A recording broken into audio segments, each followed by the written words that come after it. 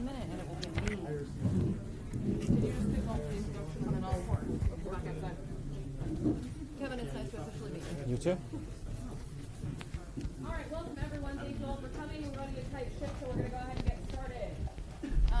This gentleman is Mr. Kevin P. Fleming. He is in the CTO's office in Bloomberg, and we'll be talking to us today about how to engage corporate foundations and other large company organizations in corporate giving for software projects. So thank you very much, Kevin. Thank you.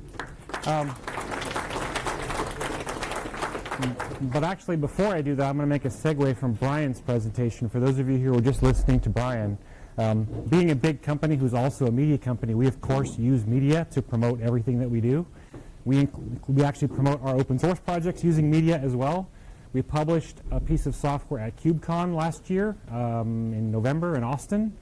4 reporters wrote about that, and within, I don't know, a week, we had 1,400 stars on GitHub and tons of forks of the project, which we never would have gotten if somebody hadn't gotten the word out. So it can be really useful. So, all right, going into what we're going to really talk about here. So let me ask a couple questions. First of all, how many of you work for companies that have at least 100 software developers on your staff? Almost everybody. Fantastic. This will be really relevant for you. How many of you work for companies that do volunteer or philanthropic work of some kind as a corporate thing? Excellent. About a third. That's good enough. So first thing I want to do before I get this out of the way, because otherwise I'll forget, because I can talk forever. These are all people who helped me make this happen, so they deserve the credit of being on this video. So I wanted to make sure they all got credit for that. Andrew is a developer in a long-time developer in Bloomberg Engineering, who I work with projects on quite a lot. Henry is a developer in our London office. I'm based in the New York office, and so he helps me do things in London. Jeff King, for those of you who don't know, is one of the core developers of Git, and he actually helped us do our very first project, which I'm going to talk about here in a minute. Of course, we have a big philanthropy team. And then Kyle Kingsbury, who you may have heard of, who builds an open source tool called Jepsen that's used for testing distributed systems. He actually helped me solve part of this problem too. So let me give you just a very quick background about who Bloomberg is to give you some context for those of you who don't know. We are about a 20,000 person global company. The company started now I'm going to forget the exact number and this will be bad, 36-ish years ago in order to provide pricing transparency in a particular part of the financial world where data was previously only made available literally on pieces of paper that had to be copied around and given to people. We're much bigger than that now, as you can imagine, because you didn't need 20,000 people to do that. And so we are a global provider of financial data and analytical tools and all kinds of things. We also run a media organization, have 160 offices around the world and all that kind of stuff. So we're involved in lots of different things. We have about 5,000 software developers around the world. And most importantly, and what drove this happening, is the founder of our company, Mike Bloomberg, for those of you who have heard his name, is very much into philanthropy and volunteerism and making the world a better place through the money that he's earned and he continues to earn, and we help him earn. So part of the ethos of the company is that we do that. The company's profits go back into his foundation, which is then used for charitable giving, and that leads to what we're doing here. So I'm going to show you a series of pictures, and I know the contrasting here is kind of terrible, so you can't see these great, but I want people to tell me what you notice about these pictures that I'm showing you. You're all going to notice, first of all, there's laptops everywhere, so don't tell me that, because I can see that. So what do these look like to you? For those of you who've done open source events before. That one's a good one, by the way. Lots of people. So, first of all, these are people that are having fun. Fun is good. You like fun. Second, it's people who are working on software. Okay, lots of people like working on software. Software is fun.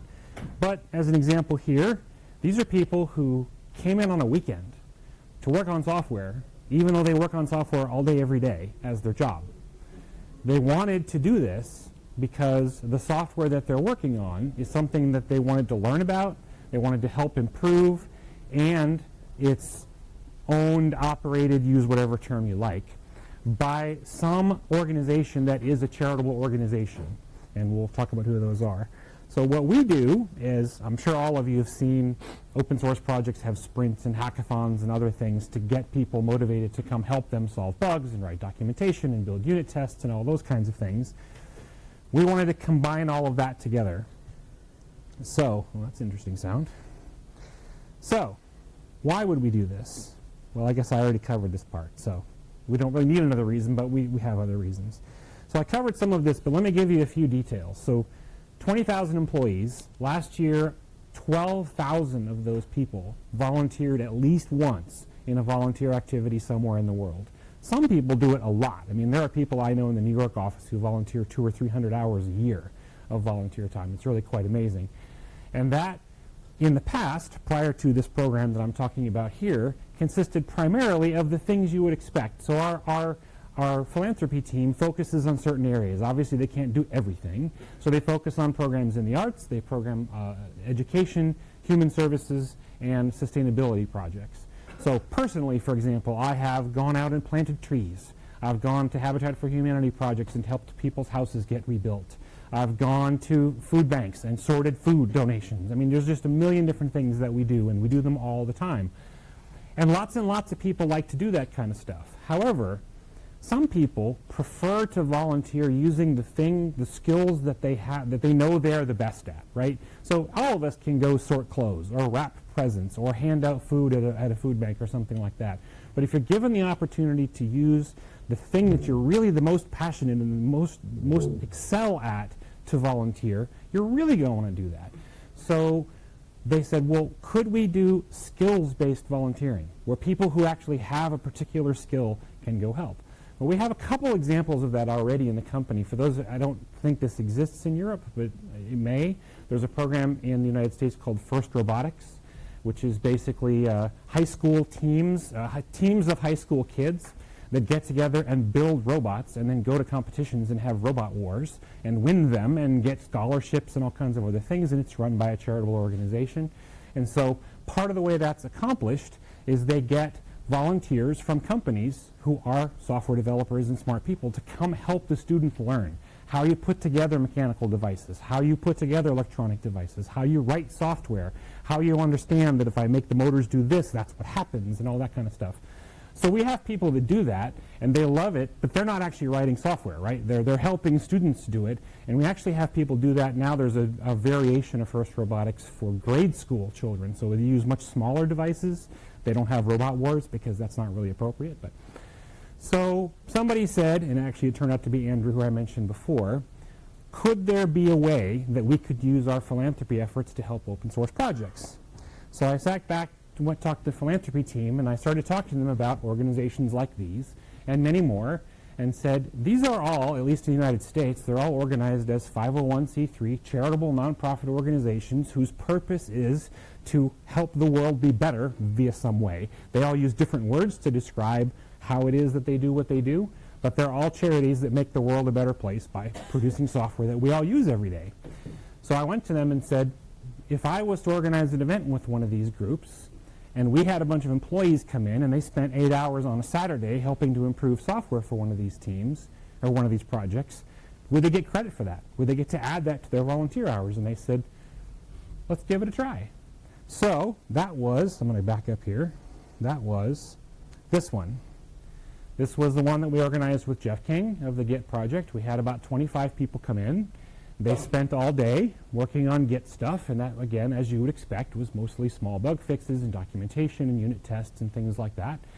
Interestingly, when we started the day, went around the room, made sure everybody introduced themselves. Most of the people, this was only open to Bloomberg engineers in New York, since this was the first one that we did. And I made everybody introduce themselves. Most of them had never met each other before. Even though they work in the same building every day with each other, they'd never met all these other people. So there's actually some networking benefits to it, too. And we're going around the room and asking people to introduce who they are, what team they're on, what they do. And this last person introduces himself and says, and I'm not a software developer. And my response was, well, why are you here at a Git hackathon if you're not a software developer? Turns out that he uses Git alongside his team of people who are software developers, and he had heard that the documentation was really bad. So he wanted to help improve it. So that's literally what Jeff was ecstatic. He said, I have someone who's going to sit here for 8 hours and just fix documentation? Oh my God, this is amazing. So that was a lot of fun. So that was successful. And so then as a result, we've done more. We've done a bunch of them. I think we're up to 8 or 9 of them now. It has expanded to not just Bloomberg employees, but of course if every one of these big open source projects has a local community, so we broadcast it out to the local community and say come along and help if you like. And importantly for us, but also to kind of help the next generation of open source software developers, in every one of the big cities where we have an office, we also, of course, recruit at nearby colleges and universities. And so now we reach out to the student groups of those universities and say, hey, we're going to have this event. If any of your students would be interested in coming to help learn some things, great. That works out well for us. So that covers motivations. It's fun. It gets more people involved in open source projects that they may have been users of but never contributed to before. So now, this is where it gets really fun. These are, but all of us that are in this room that do community things realize that sometimes the pretty pictures are just that. That's not exactly, I mean, the people who organize this room will tell you that, you know, it looks easy. I mean, look, I can stand here and it looks great. No, we spent 2 months making sure that this came out right. Well, the same thing is true here. There's a lot of work that goes into these. Easy things, right? We need to find a place to do it. The place has to be friendly for people to get to on the weekend, by the way, which is not always the case. Like in our own offices, we can't do it on a Sunday because Sundays are days that we can't use the building. Power, good internet connectivity, all that kind of stuff. We've got to feed people. We've got to give them beverages. We have actually had cases of Red Bull at these events before, so it depends on what people want. And then, of course, we have to get the word out that the event is happening. Well, internally inside the company, that's trivial. We already have mailing lists and blogs and all kinds of other stuff we can let everybody know. Plus, people who are interested in volunteering, they watch the volunteer event announcements. So when we announce an event, great. Okay, that's easy stuff. There's a little bit harder things, right? First of all, you got to find when. When are you going to do this? Well, you know, people are involved in going to conferences like FOSDEM, and they are off on holidays, and you know, just all kinds of things. There's religious holidays and government holidays and all these other kinds of things. Finding a date is challenging. The real reason it's challenging is I can't just put a bunch of people in a room and say, let's all go hack on Git. They need mentors. They need someone to help them know how to get started. If they go to the issue tracker and find an issue, they're going to need someone to say, it's probably in this file. There's 180,000 files in the source tree or whatever the number is. Git's not that big, but it's probably here. Let me give you a start. So we have to find people who can do that. Sometimes it's our own people who are already contributors to that project, but most often it's people from the project itself.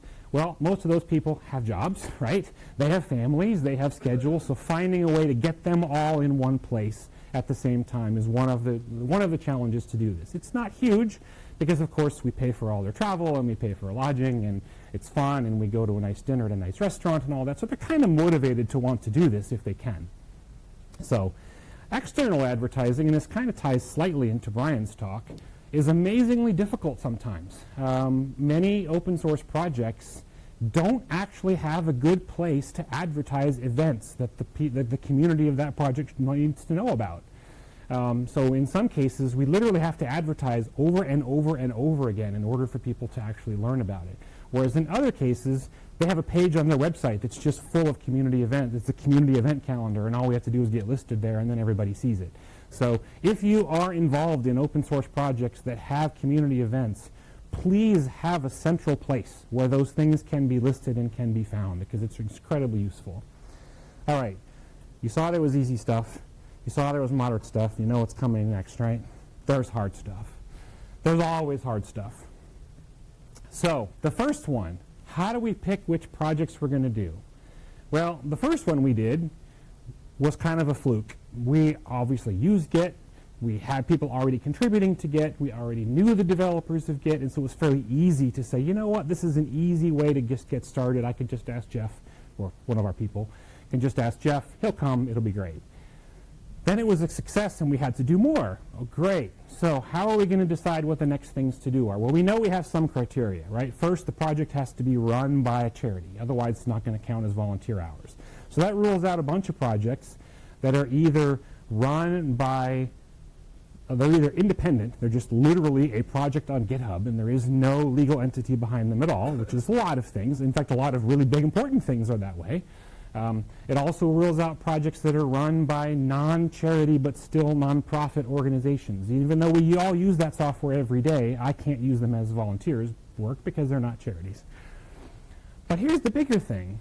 I have to pick projects that my developers are going to want to be motivated to come participate in, and that they're going to be successful at participating in.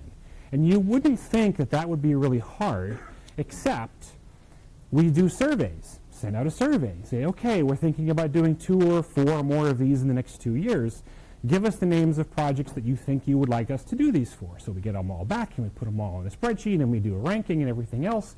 And what are the languages that the things that are on the top of the list are written in? Haskell, Scala, Erlang, all these. Our developers don't write any of these languages. So you can imagine that if I was to say, hey, let's do an event for Apache Spark. Apache Spark is really popular, and we use it in its Apache Software Foundation, which is great. None of our developers know Scala. How are they possibly going to be productive in 1 day or 2 days with something in Scala? So that's the, do what you're good at, not what's shiny, right? That means we have to pick things, in our case, that are primarily in C, C++, JavaScript, and Python. Some Java, but those 4 are really our big things. The second thing, and any of you who've done this kind of thing before won't be surprised, you can communicate up front as much as you can to tell people you're going to need the source code checked out on your laptop, you're going to need all the dependencies installed, you're going to need to make sure that it builds and all the tests pass. That won't be true. That absolutely will not be true. More than half the people that arrive, they will not be prepared. At the second time we did one of these, one person literally spent all day Saturday just getting the software to build on their laptop. Now that's okay for them, I guess they learned, but it didn't actually help the community really in any way. They did not then go on to become a prolific contributor to the project, right? So we said, all right, we have to find a way to make this better. We've tried a bunch of different things, and I'm going to tell you what we've settled on now. I'll say the things we tried. We tried giving people pre-built virtual machine images, thinking that would be better. Did they get VirtualBox or VMware or Parallels installed on their laptop before the event? No. Okay, that didn't help. So what we have now settled on, and this is what Kyle Kingsbury from the Jepson project helped with, is we just give them cloud machines. We sit down with the mentors a month or 2 in advance and say, point us to the documentation that shows how someone builds your software, and if you don't have any, guess what? We're going to have to work on some because we need to know. We go build a machine image. We happen to use Amazon Web Services, but of course this would work in Azure, or GCE, or anywhere else. And we get literally everything working. Every dependency installed, every package config file in the right place, everything builds, all the tests run. Great. Now we have a machine image. What we have beyond that is a set of CloudFormation scripts and a bunch of other things that say, okay, I have 100 people coming to this event. I'm going to launch 100 instances of this virtual machine. They're going to be, of course, in a virtual private cloud, so they're safe and all that kind of stuff. And they're all going to have Shell in a Box installed on them, and they're all going to have credentials. So what do you need to be able to log into this machine? A web browser. That's it. If you literally want to work from a tablet without a keyboard, you still can, because all you have to do is log in with a web browser, you're dropped at a shell prompt, and off you go. So at the end, I'll have a link to GitHub where that stuff all lives, if you're interested in that kind of stuff. And it's been incredibly useful. Now, obviously, that costs money, but in the end, it's another donation for us, right, to making the project better. Then, the biggest thing that you really have to rely on the mentors for is how do you find a list of things that are issues that newbies can work on? Many projects already have this, right? They already do labeling or categorization of the issues in their issue tracker, and you can they'll call them sprint friendly or hackathon or some other kind of thing. And so they just have to literally go gather that list. When we talk to the Git people, for those of you who've worked in the Git community, issues are reported as posts on a mailing list. So someone literally had to go through the mailing list and find enough issues for us to make this work. For other projects, like when we did Eclipse, literally it took Mike like 5 minutes. He just went to the bug tracker and said, here you go, how many do you want? There's at least 1,000. So how many do you want? So that was great. So that is something you'll have to focus on, because you need the people who sit down, log into that virtual machine you give them to be able to have something they can tackle right away. And you want the goal to be something that they can finish in at least 2 days if it's a 2-day event, if not in 1 day if it's a 1-day event. And then Follow-up. We have actually had some mentor teams who were really, really good at this, who actually tracked all of the patches that got produced during the weekend and what happened to all of them, which is amazingly powerful. All right, so what do we get out of this? Number one, we get lots of patches. We've probably produced something like 300 or 400 across all of these events. We have had some where the mentors were actually the committers for a particular section of the project. So someone would say, hey, I think I got this fixed. They would come over and say, hey, it looks like that's probably right. Let me show you how to create a pull request. So they go create a pull request, and an hour later, it's merged in master in that project. For someone who's never contributed to an open source project before, to come in at 10 o'clock in the morning on Saturday, and at 3 o'clock, your patch just got merged into the master branch, that is really powerful. It's really, really powerful. So you've got to get the right people there to make that happen. Of course, we got networking. As I mentioned, we get people who, in our own teams, who've never met each other before. They learn, hey, you like that stuff too? Cool. Now we can meet at lunch and stuff like that. Networking with people outside. We now have people from the Git community and the Perl community and the Python community and all these other communities who know that there are these really smart people at Bloomberg who also work on the same software. And then, of course, for us, engaging with students is important because, number one, it helps get them involved in open source, and number two, it helps us hire people and get internships. So that's good for us, too. So, to wrap up, you should do this. Find a way to do this. Use whatever resources you can get out of your company. If you don't have an organized philanthropy team, but at least your company does volunteer work and has some way to organize things that way, leverage that. This is not super expensive. I think generally we spend, let's say, on average around $15,000 to do one of these events. And that includes travel for the mentors and hotel rooms and food and all that other kind of stuff. These are not super expensive things to do. So you can reach me any of these ways. That link there, of course, is the one I mentioned. It's full of scripts and documentation and things for how to launch clusters to do this kind of stuff. One thing I will warn you, because it is shell-in-a-box enabled virtual machines with usernames and passwords that you can hand out on a slip of paper so someone can log in, it is about the least secure thing you could have except root with no password. There, of course, is a tool in the repository to destroy the whole thing. So as soon as you're done, as everybody's done, you say, you got patches on that virtual machine we gave you, get them off by Monday morning, because Monday at noon, I'm killing them all. So it's really useful for that. And with that, I don't know how much time we have left, but I'm happy to take a few questions and go from there. We've got about 5 minutes. Okay, great. Yes, sir. How sticky was behavior with the engineers that were at your company? Did they continue to come back to other hackathons? Did you see them participating in open source outside of this context? Sure. Talk a little bit about that. So the question was about basically, does this produce long-term results in our engineering team? It does, actually. So we've had a number of people who have come to multiple events. We have people who this encouraged them to come to events for software that they weren't sure they could contribute to. So, for example, the Perl event, we had a big room, big round tables, and we had, I don't remember, 4 or 5 mentors, and each of them had a particular focus area. And so they said, well, I'm going to take that table, and at that table we're going to work on this. And one of those tables was Perl 6. We didn't have anybody who'd used Perl 6 for anything. There's probably nobody in this room who's used Perl 6 for anything. But people said, you know what? Let me go give it a try. And so 5 or 6 other developers all walked over the table and sat down, and within an hour they were writing unit tests, which was really great. It has also resulted in people who become long-term contributors, who keep working in that project. And I think part of that is you get over that scariness hurdle of, can I do this and will they like my patches?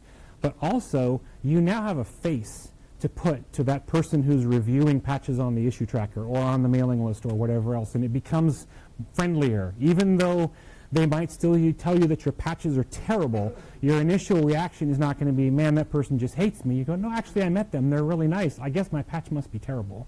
So, yeah. No? Yeah. Organizing the events, is business involved, and how do they look at open source? So I'm actually part of the business. I mean, I work in the Chief Technology Officer's office, and so this is all supported by that initiative. And yes, we are very heavily open source friendly. We use tons of it. We contribute a lot of it. So at least in our company, this is just one piece of a big strategy.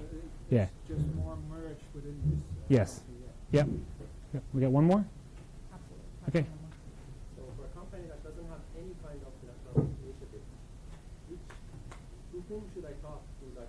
Is it like do I talk to the CEO on event, or to the HR or?